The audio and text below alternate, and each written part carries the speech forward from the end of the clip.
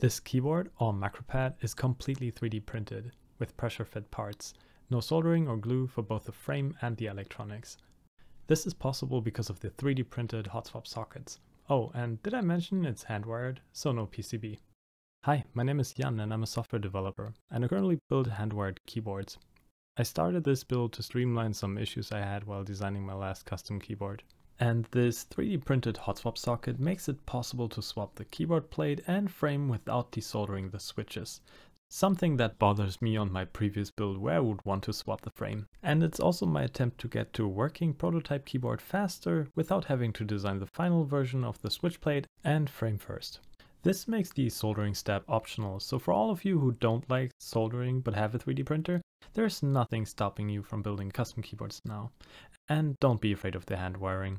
For this project, all you need is a 3D printer with some filament, 6 printed Hotswapsockets with 2 clips each, a printed case and bottom plate, some solid core not insulated wire. I use silver plated copper wire with a 0.5mm diameter, diodes, Kale choc or MX compatible switches, keycaps fitting these switches.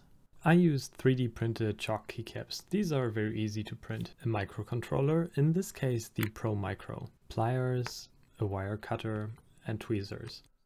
This tutorial should work regardless of the size of the keyboard you want to build, as long as you have enough pins on your microcontroller.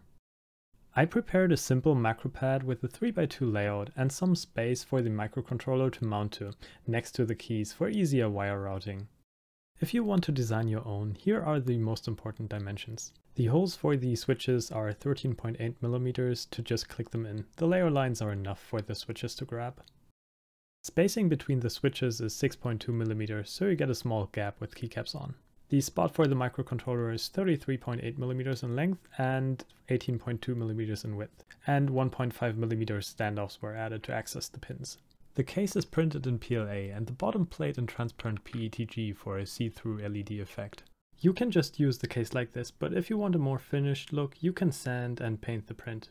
Usually I start filling in the bigger holes, if there are any, with wood fill, then using 240 grit sandpaper and sand until you get a very smooth finish. You can also just sand over the print quickly to make the bigger lines disappear. With white filament you don't even need to paint the print, as you can't see any discoloration from the dust. You can continue with painting it any way you like. I'll just do 1 or 2 coats of spray paint and then some clear coat. The clear coat is needed to make the whole thing more robust.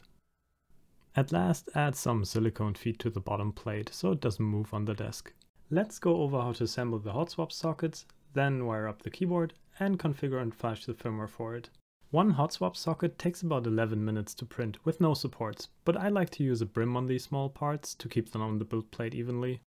After the print, you just need to bend a wire and insert this U-shaped wire on one side of the Hotswapsocket. Then cut down the length of the diode. Bend one leg at a sharp angle and insert it into the top piece, then rotate it into place. This can be a bit tricky when you do it for the first time, but it ensures that the diode stays in place. Also be careful as the diodes can break. Remember to keep the diode orientation the same for all Hotswapsockets. I always let that black stripe point away from the switch. When inserting a switch for the first time, the wires will be bent into one direction, so it requires a bit more force, but after that they're easy to remove and insert again. After all keys have hot swap plates on them, it's time to put them into the frame and bend the wires into shape. The diode connects to the row, and the bent piece of wire connects to the column. The socket has channels to make the cable management easier and avoid any short circuits. First we start with the wires for the columns and cut it roughly to the right length. With a bit of extra wire, we start at the farthest switch from the microcontroller and then secure each clip on the hot swap plate. Then bend the wire after the last switch into the direction of a data pin that is convenient to reach. Cut the wire so it's a bit longer than it needs to reach the pin and bend it into a hook, then insert it into the pin and just let the tension keep it in place. Pull at the wire to adjust the tension. You can bend the wire at the end of the column so it doesn't get loose. After all columns are done, it's time for doing the same thing for the rows. Each wire is routed above the column wires, so keep some more wire length between each switch so that the up and down movement doesn't cause too much tension.